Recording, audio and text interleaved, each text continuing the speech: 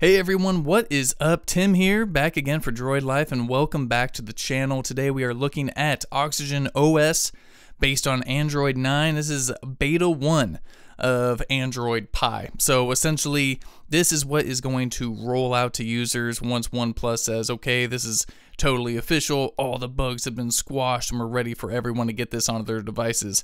But again, it is a beta, so you can expect a few bugs here and there, but OnePlus gave us a large changelog for everything that's new in here. So to give you a brief overview, you will find the new navigation features, you'll find the new gaming mode 3.0, and we're also going to be talking about how to install it on the device, because OnePlus makes it extremely easy to run these new builds, running the latest version of Android, of course, with those Oxygen OS tweaks on top.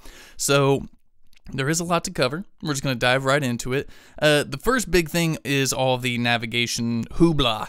And essentially, as you can see right now, I am running the, I believe this is OnePlus's version of their navigational gestures. And so if you head into the settings menu here and under buttons and gestures, and then navigation bar and gestures, yeah, so you're going to find all these different options. So what we have here, the back home recents, that I guess is what we're calling the old school way to navigate an Android device. Of course, you've got your dedicated home, back, and recent apps buttons. But now you have the back and home, which is Google's version of the new gesture navigation, and of course you can tap on that to get home. You can hold it, of course, for Google Assistant. You can swipe up on it to go to your recent apps, and then sort of drag that around. I am not even close to being used to using that. I still just use the old school navigation. You know, it works just fine for me. And then, of course, down here on the bottom, navigation gestures, that is OnePlus's version of gesture navigation. And so, thankfully, they have a nice little introduction here with a few tabs. But so for home, you have no buttons on the bottom, as you can see. And of course, we've gone over this already, but I'll give you a quick demonstration. If you swipe up, you go home. If you swipe up and hold, you get your recent apps, and you can just scroll through those, X amount, whatever. If you're, say, inside of an app or already inside of a menu here in the settings, you can just swipe quickly on the left or the right side to go back. And then that's about it. Let's say your phone is in landscape mode. It's the same thing. You're going to swipe from the right side or left side, whichever, to get back home. You're going to swipe on the part that's not the notification bar. All right, let me just clarify that. So that's all the navigational stuff. Again, thankfully, they kind of walk you through all that so you can get used to it. I will say, I'm trying to use it, and it's definitely not the worst thing ever. You know, this navigational gestures, these navigational gestures have been around for quite some time now. I mean, not forever, but it takes some getting used to. But, after a few days of using it, it just sort of becomes second nature. And I especially like that, they're, not having the dedicated back button when you're already in an app. Let's say Instagram, you're on someone's, you're ghosting somebody. You can just quickly kind of just easily navigate the UI. So definitely a nice touch. As I said, gaming mode 3.0 is also made available in this Android Pie beta build, Oxygen OS beta 1. It's very confusing numerically, but to find all that, you're going to scroll into Utilities, and under Utilities, you will see Gaming Mode. Now, a few of these options were already available. However, they did add a few more. Notifications for third-party calls, I believe, is one of them, but you already have in there answer calls via speaker, disable auto brightness, network boost, and so you can add games to this manually. So right here I've got Chameleon, Galaxy of Heroes, Alto's Odyssey, and you can just add more apps. You can even add apps that aren't games if you really want to take your Snapchat to the next level and consider it a game. That's totally fine. Other things that OnePlus included in its changelog was the sort of an updated Do Not Disturb mode, and basically what that is Do Not Disturb, but has a scheduler. Yeah, that's a good one to have. And then also they talk about the integrated OnePlus customization features, and so that just means you've got themes, and you can choose between colorful, light, dark, etc. But you can also have your accent color, and you can access that accent color by either having light or dark. So let's just say I go with that light theme, and I can change up my accent color to a variety of colors, brown, blue, red. I'm actually quite fond of the red and the white theme, so I'm going to go with that, show you what that looks like.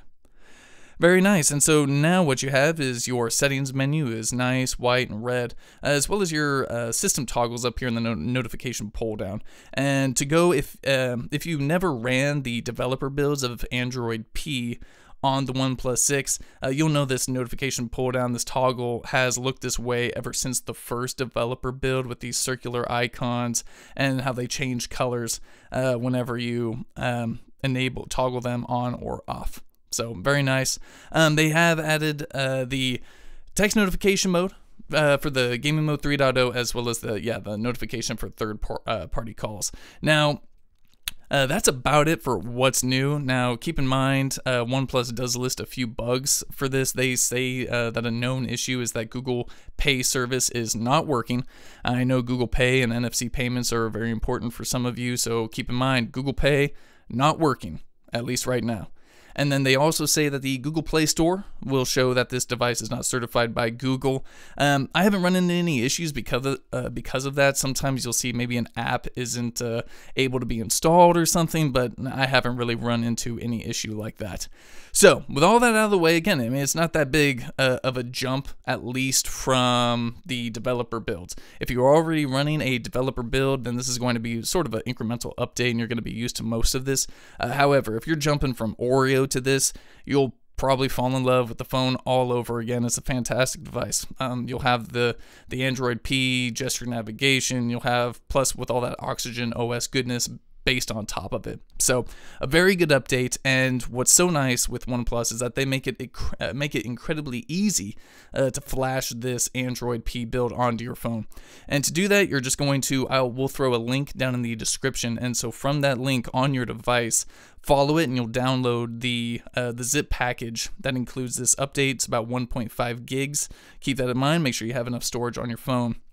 So when you download it, open up like a file manager app and take that that zip file from your, say, SD card, your downloads folder, wherever it downloaded to, put it on the root, the base of your storage, your internal storage on the device, and then you're going to go to About Phone, or no, excuse me, you're going to go to System, and then scroll down, and then at the bottom there of System Updates, and then so in the top right here, you're going to see a little gear icon, click on the gear, and then you're going to press Local Upgrade.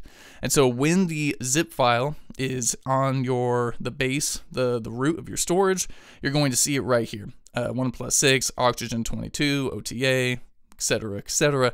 You're going to tap on that, and you're going to hit Install Now. The phone will then